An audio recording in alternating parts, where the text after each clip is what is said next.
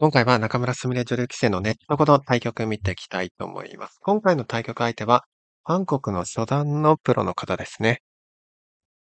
黒番が仲邑女流棋聖で、白番が韓国のプロの人ですね。斜めの布石から始まりましたね。いろんな布石試してるのかなと思いますね。で、高くかかってね。やはりこの高くかかるって好きな手なので、まだ打ってますし、このね、低いかかりも最近よく打ってるんですよね。やっぱりいろんな布石をね、試してるのかなと思いますね。で、こうやりまして、ここにね、押さえた手も、これ下辺を重視した手ですね。ここでは、押さえると切る手があるので、こっち繋いで、白伸びてっていう打ち方もありますね。これも非常に、黒切り取りが残って非常に手厚い打ち方なので、左辺の幅も結構いいですので、こういう打ち方もありましたね。これ左辺を重視して、実戦は下辺を重視しましたね。ただ、切りがね、というか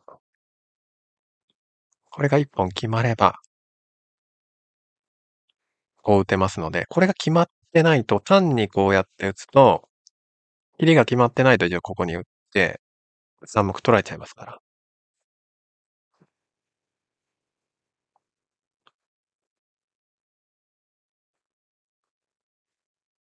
これ一応白の注文は通りましたけど、黒はここに、抜きが先手なので、右辺、これで打てるっていう判断ですね。開いて。で、隅つけて、これ非常に手厚い手でね。これも一応あるんですけど、ちょっとやっぱ、これでも一応なんだけど味悪いので、動き出しとか、いろいろここら辺の利き筋たくさんありますので、ちょっと味悪い受け方なんですね。手厚い受け方で。で、この時に跳ねましたね。跳ね頑張った手ですね。この瞬間一応ここに出る手がありましたね。出て、この瞬間にあって、ちょっとダメが詰まってて、自分からダメ詰める手なので気づきにくいんですけど、出て、下に切る手があって、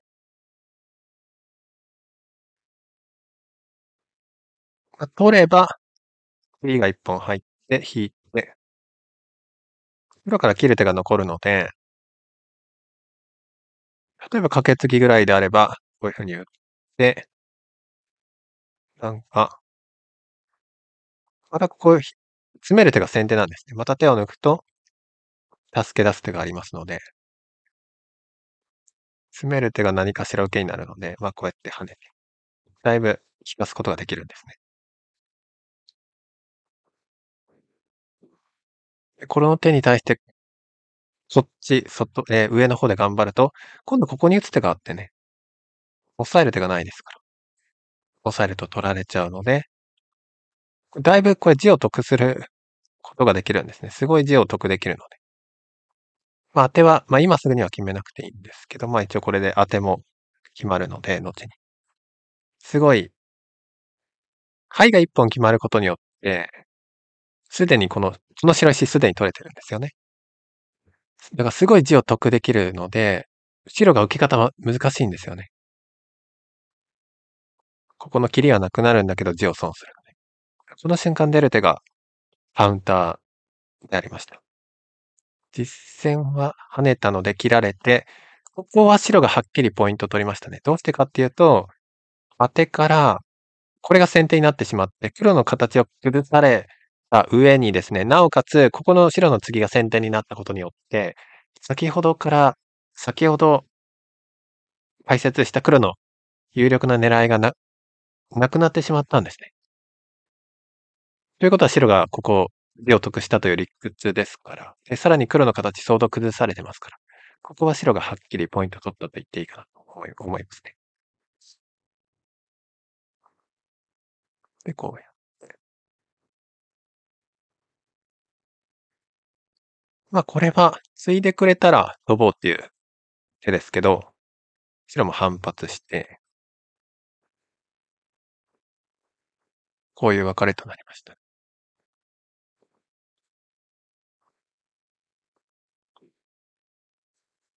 で、こうやって。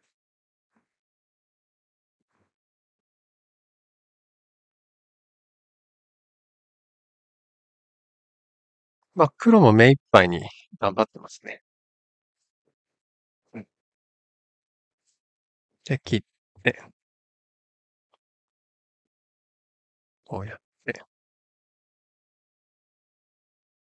まあ、これ、今白3手で、黒も3手なので、まあ、白から先に打てば、取ることできるんですけども、後手引いちゃうので、やめましたね。まあ、ただここでやめるんだったら、その手はいつでもあったので、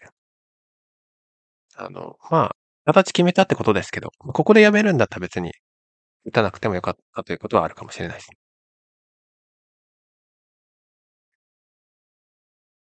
で、こうやって、こう打ったんですけど、これに、この判断が良くて、ここ黒が少しポイント取りましたね。地を得しました。真ん中は破れるんですけど、2目取れて地を得できたんですね。なので、白としては、もう先に、まあこれ打ちにくいんですけど、決めちゃう、先手取るっていう打ち方ありましたね、こうやって。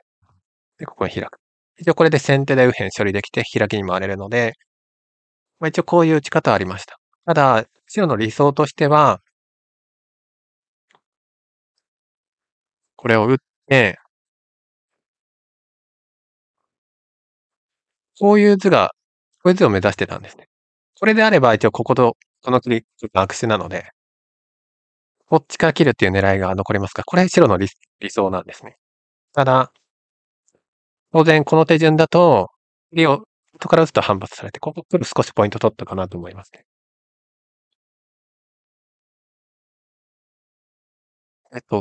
で、一応真ん中は消えたんですけど、もともと真ん中地になるかよくわかんない場所だった。やっぱこの右辺、右上とか右上だいぶ確定値が増えたっていうのが大きいですね。で、白も入ってきましたね。これ勝負手ですね。で、こうやって。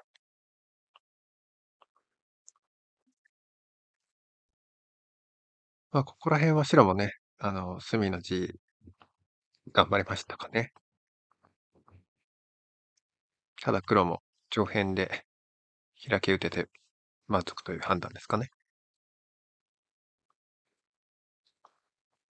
結構いい勝負だと思うんですが、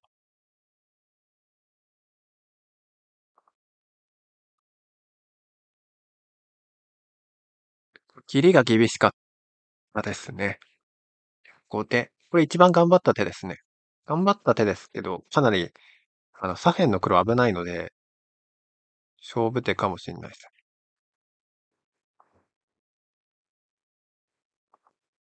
曲がり打ったんですけど、もしかしたらこの手敗着になったかもしれないですね。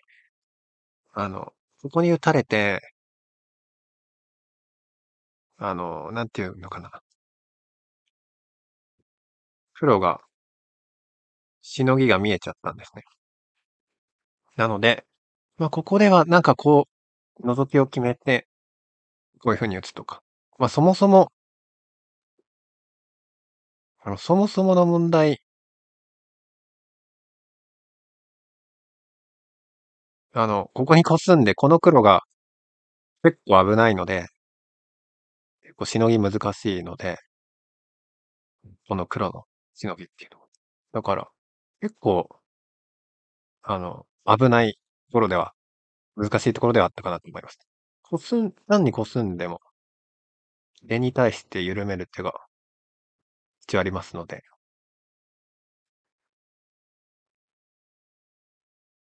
まあ、この手があるので、一応これで白連絡形なんですよね。これ繋がってますから、これは割り込みで繋がってるので、一応コスミありましたね。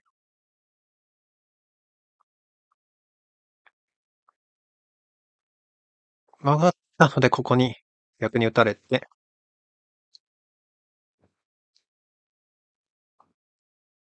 これがもうね、先に打っとけばつなぎになったんですけど、間に合わなくなっちゃったんですね。で切られて、で、つなぎは先手になりました。だから黒も結構危険だったので、本来だったら相場としては結構黒勝負手打ったんですよ。本来だったらこっちから打つぐらいだったんですね。で、ですかね。本来だったらこんなもんだ。まあ曲がりに、これの体勢で一応、生き形です。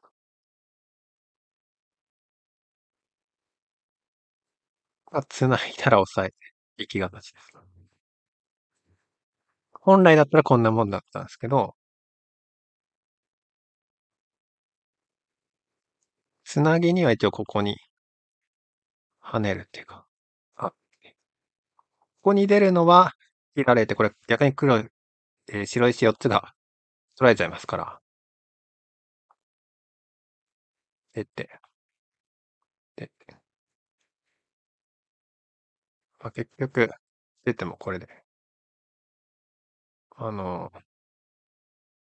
これ逆にあんまりやりすぎるとここに全部助けられちゃうので、結局戻んないといけなくて、最後先手で。これ黒がいい形ですよね。だから本来だったら、切りに対してはこっちから打てれば安全。この黒は取られるってことはないので安全でした。